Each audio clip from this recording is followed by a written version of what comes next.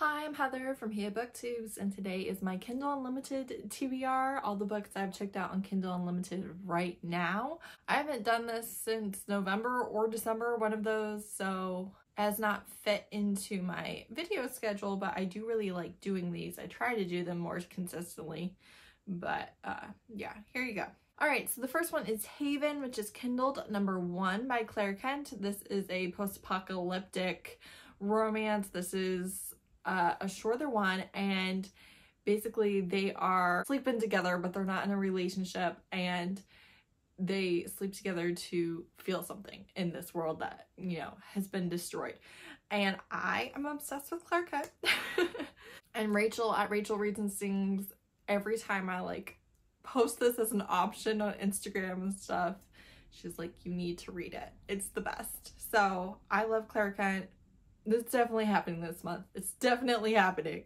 Then I have Sinful Obsession, which is Mafia and Misfits #5 by Monique. This is the Black Mafia series that I love. And this one is an Irish mafia guy. And I think not the best with character names, but I'm pretty sure that this is about one of the friends of the first main character who is a survivor of human trafficking. And I know I saw, I think it was Weekend Readers review, that you feel for her, but it's not like explored on page or anything like that. So, you know, it's handled carefully. Then I have Vicious Bonds by Shanora Williams. This is a fantasy romance by a Black author. I think I saw this on Twitter. I'm truly unsure of how it got on my TBR. So if you know, tell me. Cat, must you right now? But she falls out of the sky and is like looking down the barrel of his gun.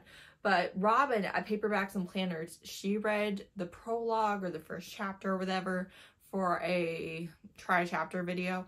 And she said the first chapter is basically him doing suicidal ideation, and she said that was quite heavy and to proceed with caution, and she was not expecting it. So that's the opening of the book. Be careful of that. But fantasy romance, I'm in a mood.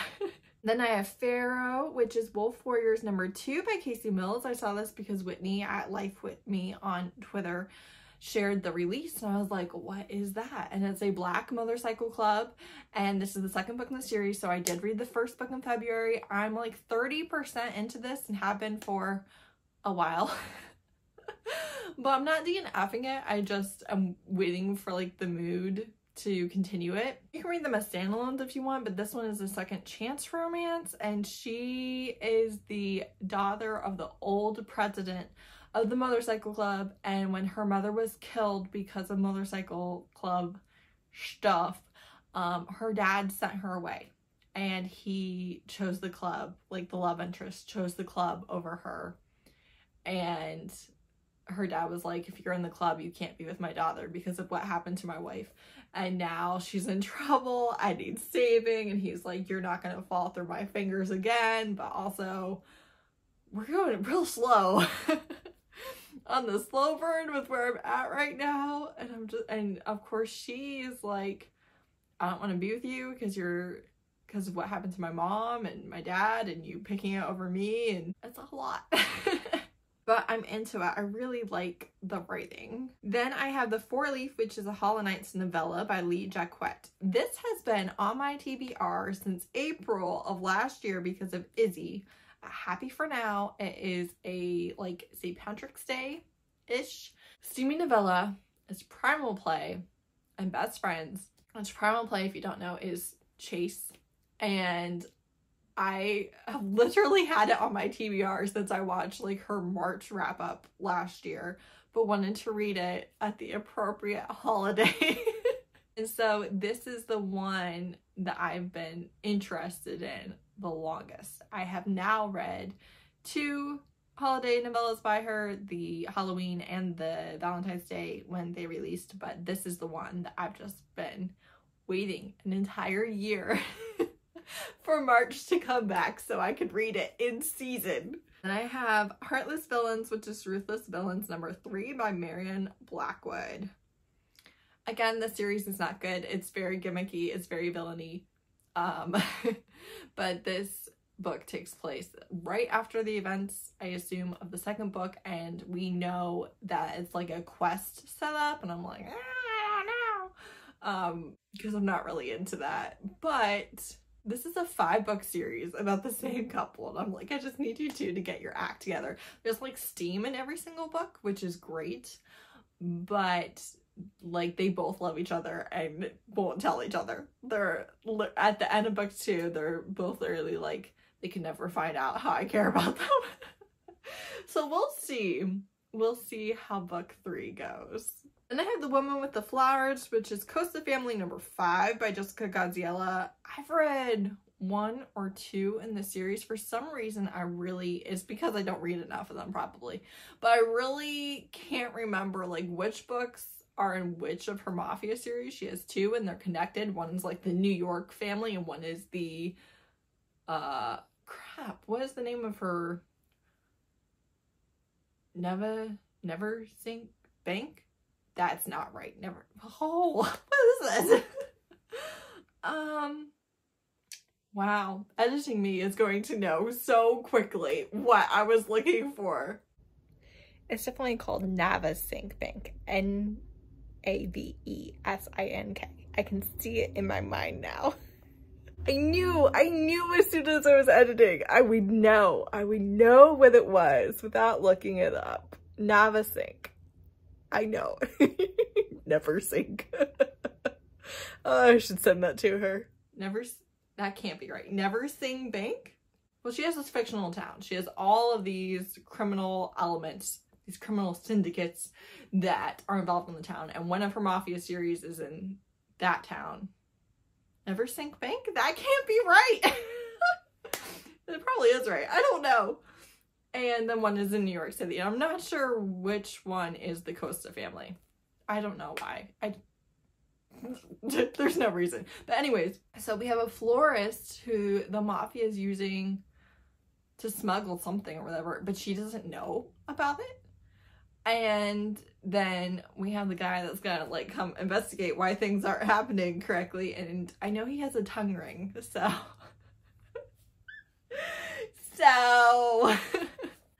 then I have Sweet Fangs by Nicole Whitfield. This is Black vampires. I got this from Sharonda Isadora on TikTok. She and Taima Shadesnpages, they've been doing a Read What You Own challenge, as well as the one that Izzy and Shay have been doing.